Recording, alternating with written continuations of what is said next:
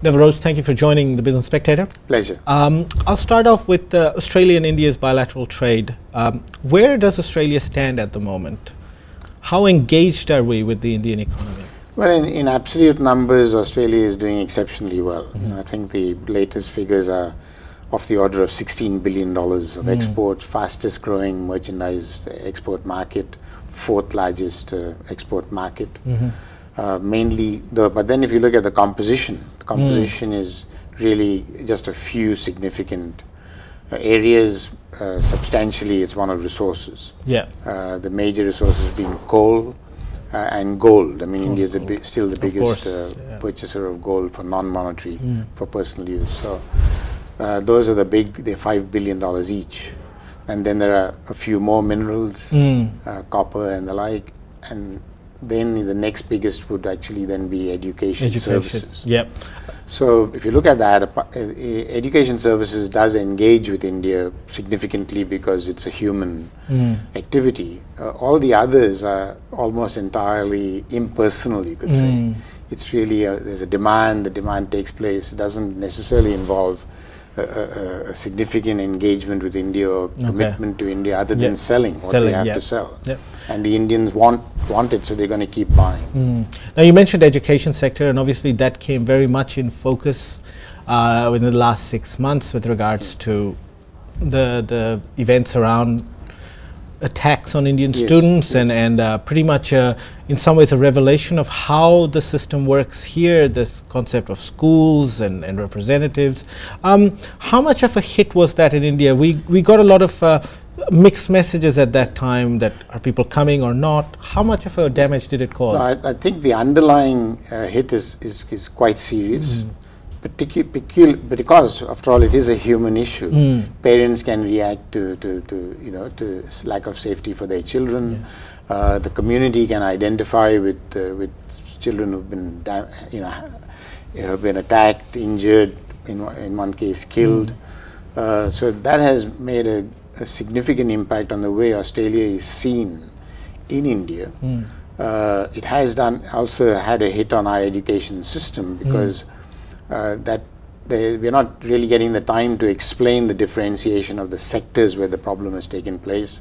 The problem hasn't been at the university level. It hasn't been at the government-run TAFE sector. It has really been very much in the private educational institutions, which were very badly monitored, which were allowed to pretend to be institutions, and which had become kind of a way in which people could get a backdoor immigration through an apparent course of study.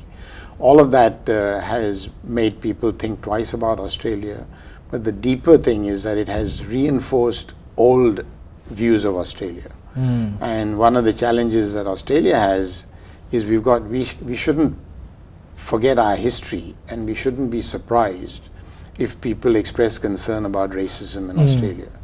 The way we responded was to deny that there was any racism at all, and that damaged our credibility even further. So we couldn't tell them what a good multicultural society we are and how many Indians have done so well and succeeded in this country, and so on and so forth. If you start off by admitting the history, admitting that there is residual racism, and that some of those attacks, had to have some racist component to them, and then we could talk about the positives. I think we might have done a much better job. Unfortunately, the denial. So right now, they by and large believe that Australia is unsafe, that there's a lot of racism, and that Australia is a country in denial.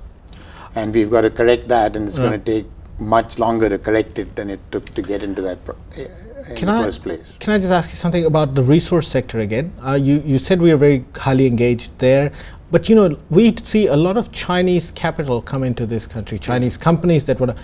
We haven't seen that same level of movement from Indian companies.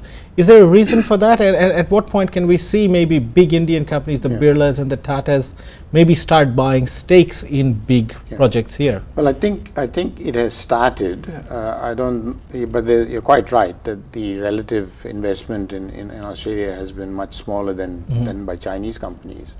The thing to remember, though, is that when it comes to minerals, also there is a different demand in India than there is from China.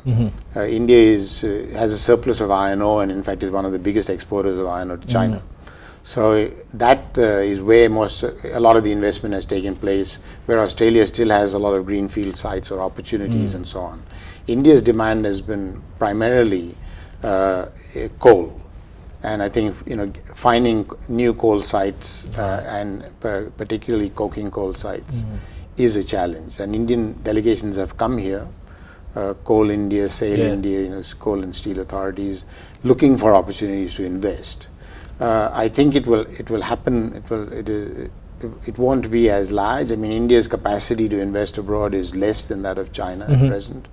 But it is sure to happen. But there have been some significant examples of investment. I mean, the Oswald Group, for example, investing in West Australia in the world's biggest ammonia plant.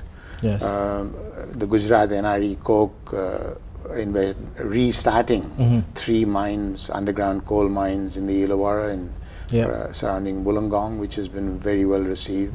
So we are beginning to see that happening, but it is still not massive.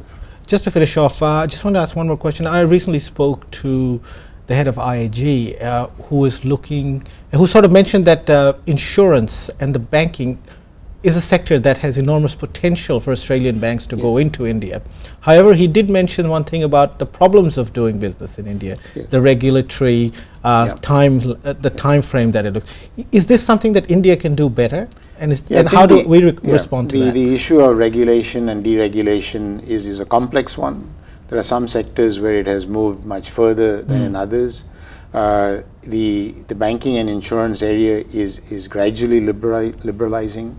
I think the answer is to enter the market in a way that complies with the current requirements, which will largely be a case of having minority stake and having an Indian partner, but to do that in a way that allows you to increase your stake over time as government policy changes. I think if you lock yourself into a commercial arrangement, which then cannot be changed when government allows 100% business, then I think that is a disadvantage. In fact, an early mover will be a disadvantage. Okay. But other than that, I think the time to move in is now. Other countries and other companies, the Americans in particular, are moving in. And I think Australia's got to say, yes, this is perhaps not quite as liberal as we would have liked, but there's still a lot of money to be made. With 25% of a very successful insurance company in India is still going to yield a lot of profit. Mr. Roach, I'm going to have to leave it there. Thank you very much for speaking to us. Thank you.